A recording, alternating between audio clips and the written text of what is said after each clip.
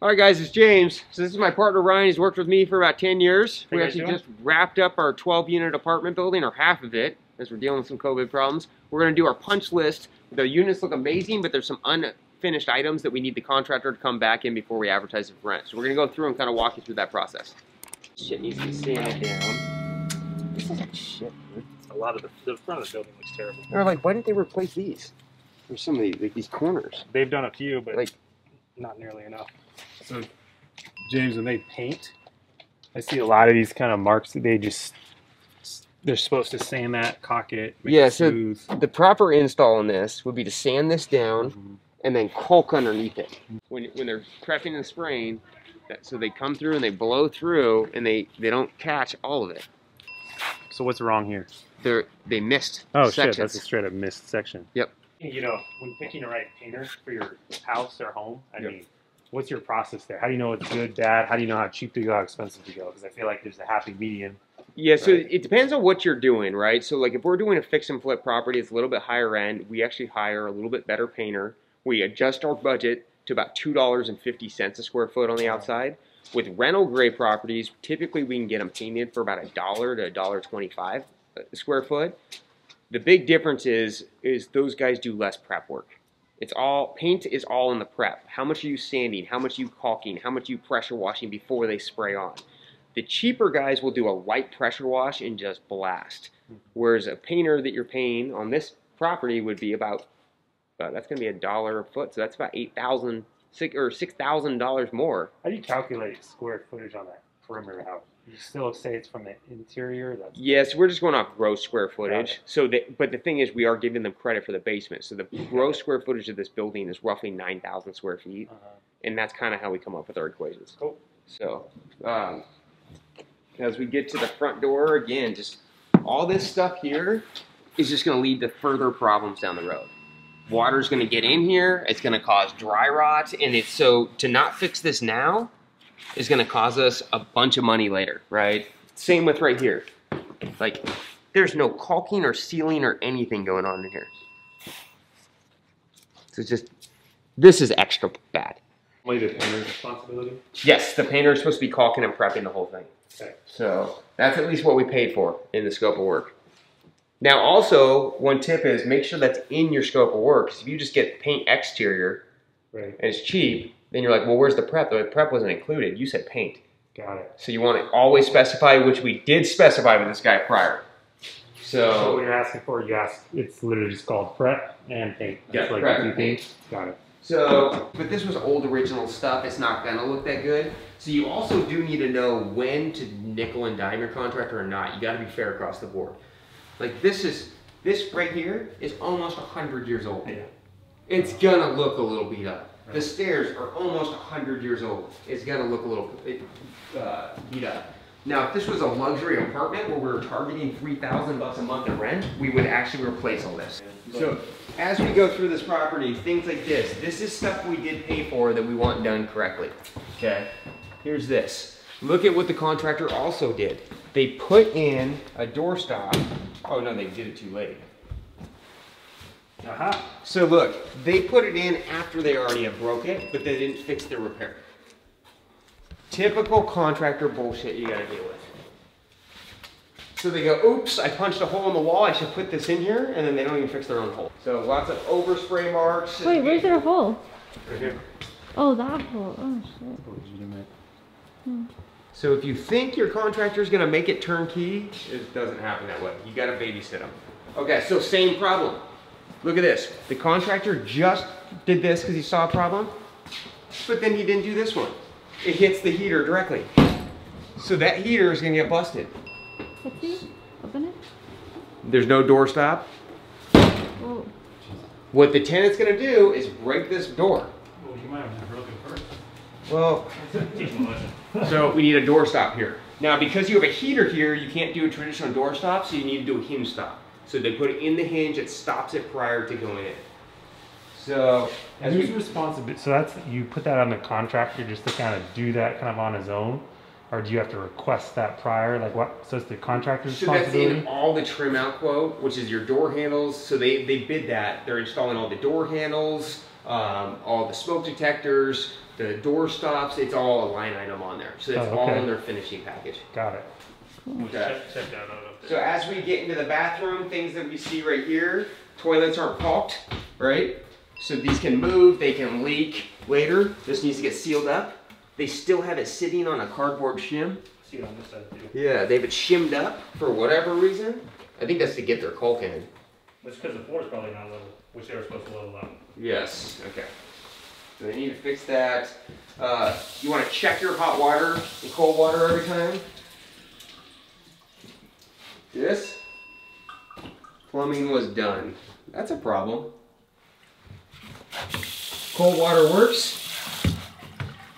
Hot water, no go. Wow. But he said he was done. Fix that paint. So this has been caulked here. This has not been caulked here. So water can get back in, causes rot. Their tiles start giving way. It will break out at that point.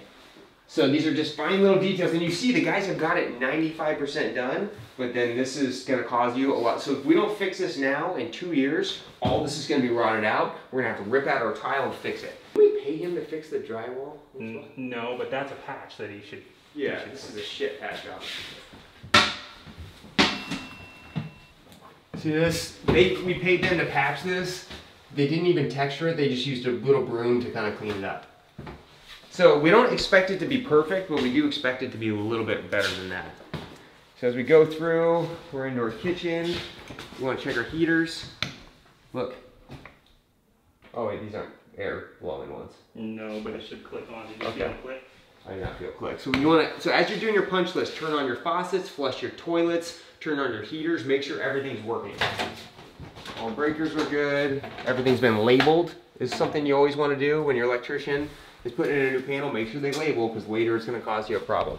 And the time to do it is when they already just got done with the project. Good. Again, we got to check water. So the hot water is just busted in this unit. Cold water's working. Hot water's not working. Okay. So if we go put this up to advertise this for rent too early, tenants are going to come in. They're like, I don't live in some shitty unit that's just not working right. It makes them feel bad. That makes them not want to pay. Also, one thing you need to do on your countertops, it needs to be caulked and sealed. As things get down here, it causes water and damage inside that wall. Another flip tip. Check, contractors don't just clean, they like to cover.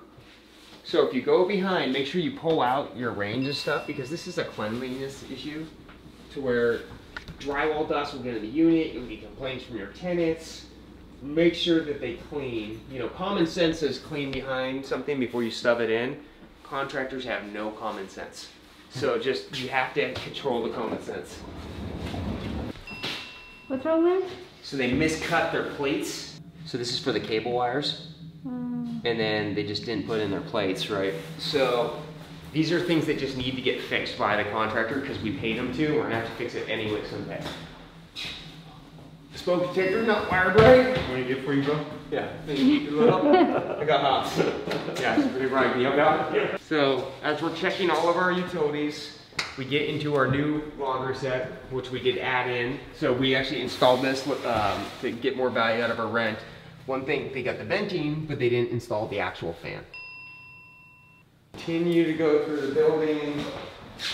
Nice little closet area. Man, they did not do a very good job leveling these floors right here. That was telling me, yeah. So we paid the contractor to Gyp Creek the floors. So what Gyp Creek is, so a lot of times in Seattle or any neighborhood that has old homes, homes settle. Doesn't mean the foundation's bad, but they're settled. So the floors get a little kind of wavy. So what we do is we actually have something called Gyp Creek come in, and it's called self-leveler. They pour it on and it gets everything on the same height, so it actually fills all the gaps. Then as your tenant's walking through, they don't feel like they're walking through a wave.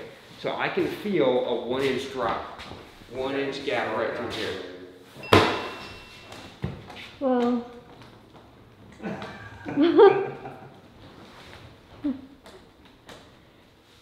We paid flip tip. Level your floors, make sure the contractors do it. This is a bottle check method. So we did pay to have these all leveled. Obviously they're not.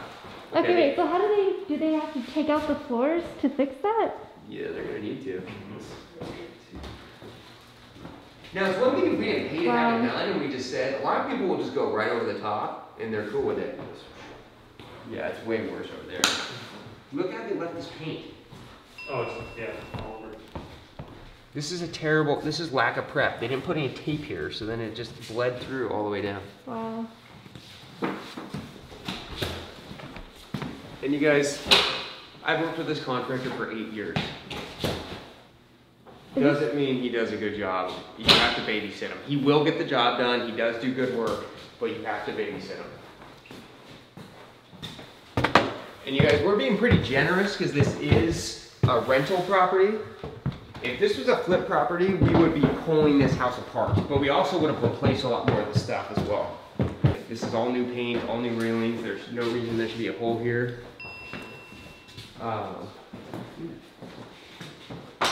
So good open spaces, really good units in general.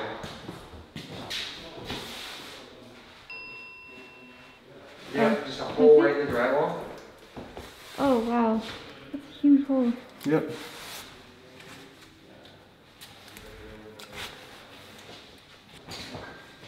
So the purpose of blue tape is to put a red flag target on it, so then they always know exactly where to put it. Wow, this is a cool room. Yes, this is actually our penthouse unit. It's the corner unit. It's got a bunch of windows. This is where all the magic happens. This is why I use a different pan for every spot. Oh. They framed that dude. This sheet contractor we're talking about framed that man. Doing some parkour over here. For the camera, those are all 5 feet high ceilings in there. You just. Alright, so the painter says they're done. Still paint tape on there.